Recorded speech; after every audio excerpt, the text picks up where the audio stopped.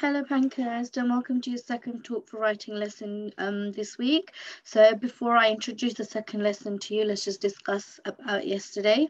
So yesterday's lesson was based on your text map. So you should have practiced your text map and written the text map out. So while I was looking on Tapestry, I saw some amazing pieces of work. So I saw amazing work where the text map had been written out. Now, your learning objective today is, can I extend my sentences by using a relative clause? Okay. Today, we are going to make our sentences more complex and interesting by using a relative clause. As a reminder, a main clause is a simple sentence that can stand alone. It includes a subject and a verb. Yeah, so it's a simple sentence which can be by itself, and it includes a subject and a verb. So for example, this sentence says, the boy walked to school. The subject of the sentence is the boy, because that is who the sentence is about. So he's the subject. And the verb is walked. So the doing word is walked. So what the subject did. All right, fantastic. Now, a relative clause adds further detail to a sentence by relating directly to the main clause. It usually uses words such as who, which, or that. Okay, so it adds more, a relative clause adds more detail, and it's directly related to the main clause. Now, let's have a look at this and see how we turned it into a relative clause.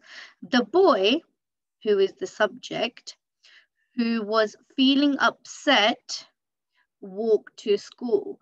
So where I have the part of the sentence highlighted underlined in purple, which says who was feeling upset, that gives more detail to the sentence. Yeah, but by adding the emotion or just something more about the subject. So that is your relative clause because it has more detail. Walked to school.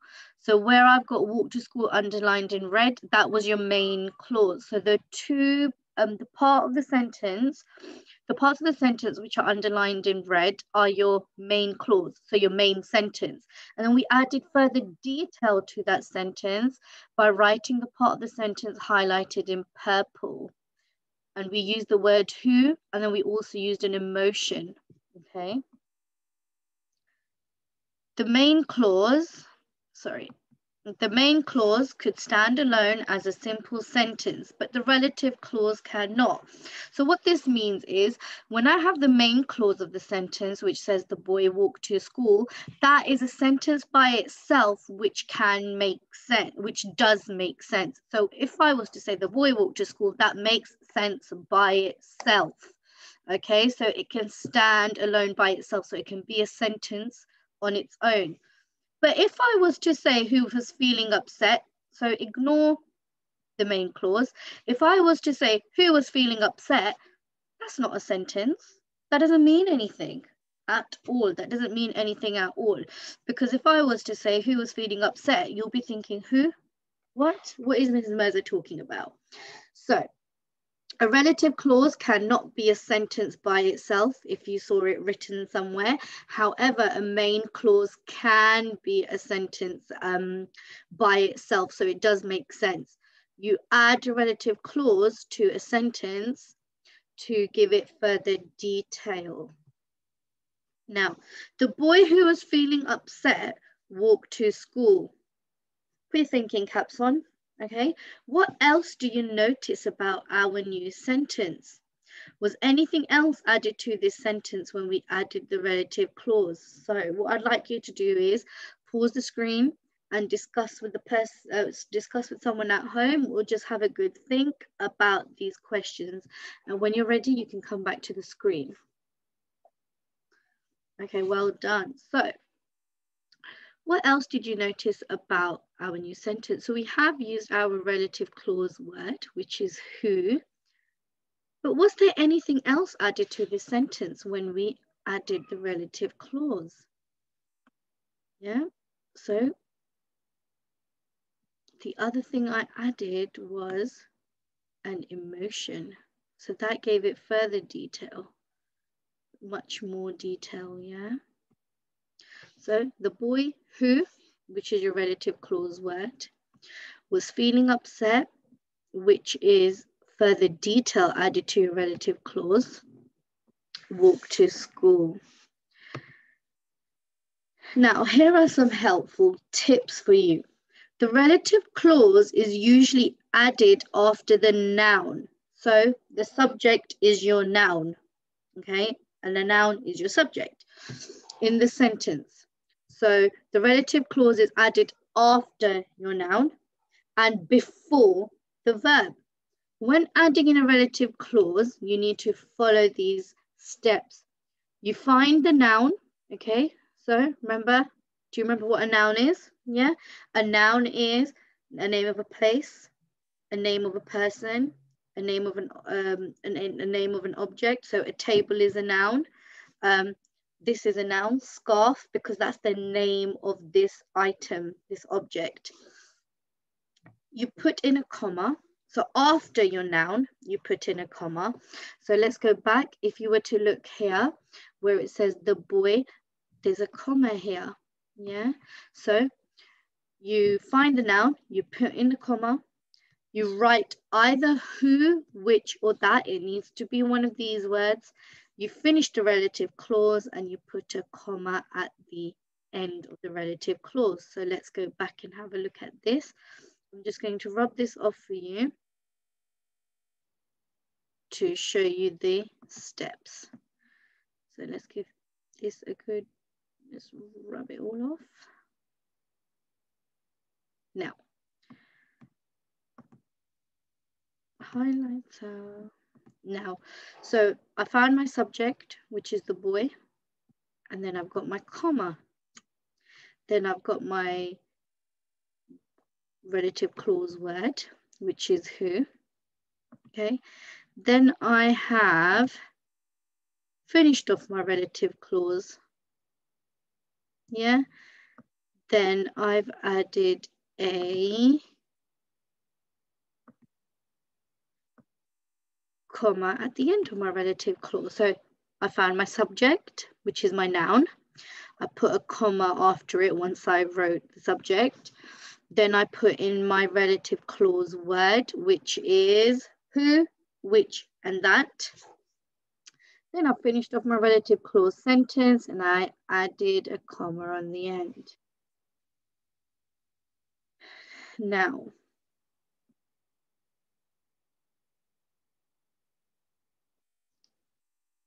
let's go back to this.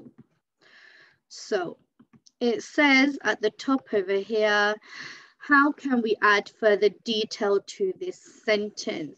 So what I would like you to do is on a scrap piece of paper, you know, let's just improve these sentences. Now, it says the man was waiting in a queue. What I would like you to do is pause the screen and improve the sentence for me. When you're ready, come back.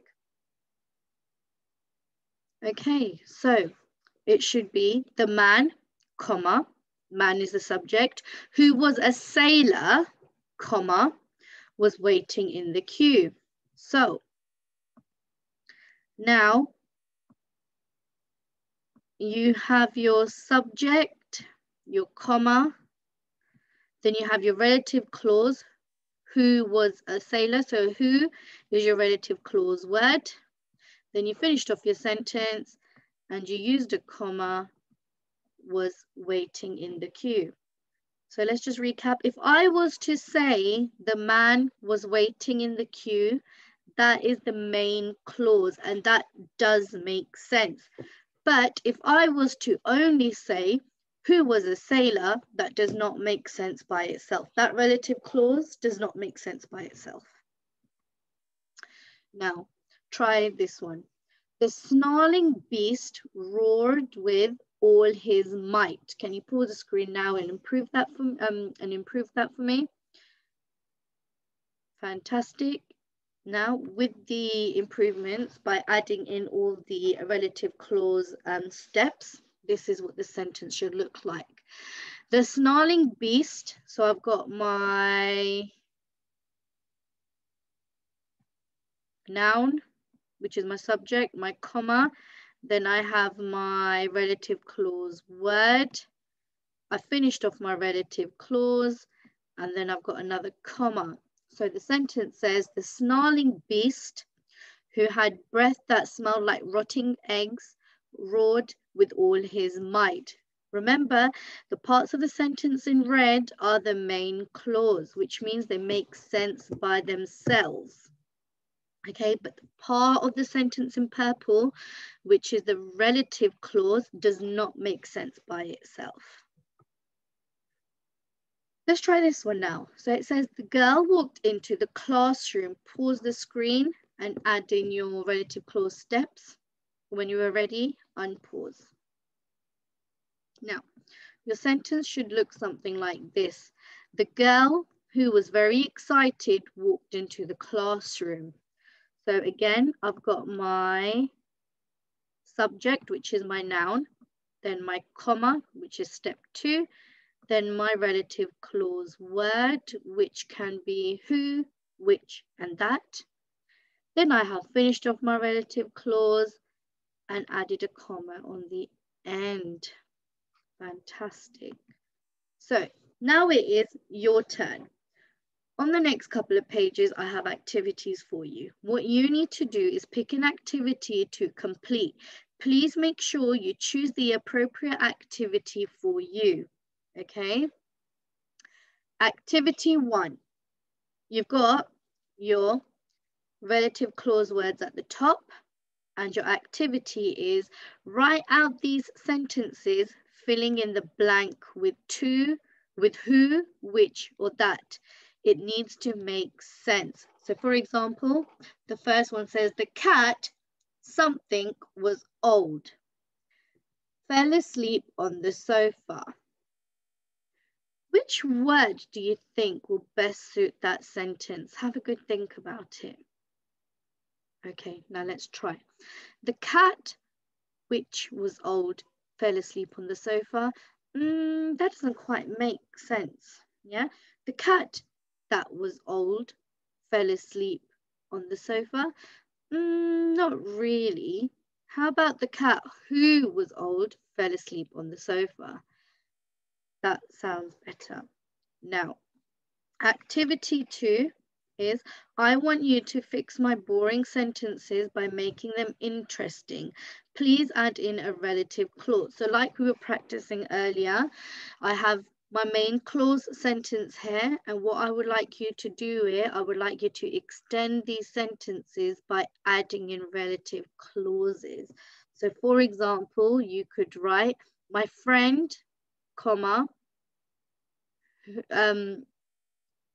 my friend, comma, is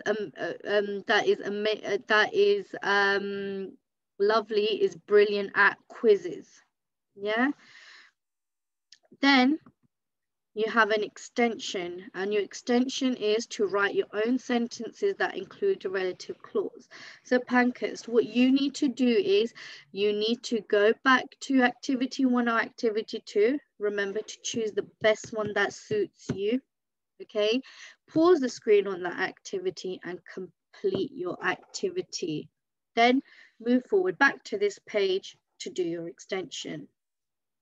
Now, once you have done your work, please remember to upload it on Tapestry, and I'm looking forward to seeing your amazing sentences.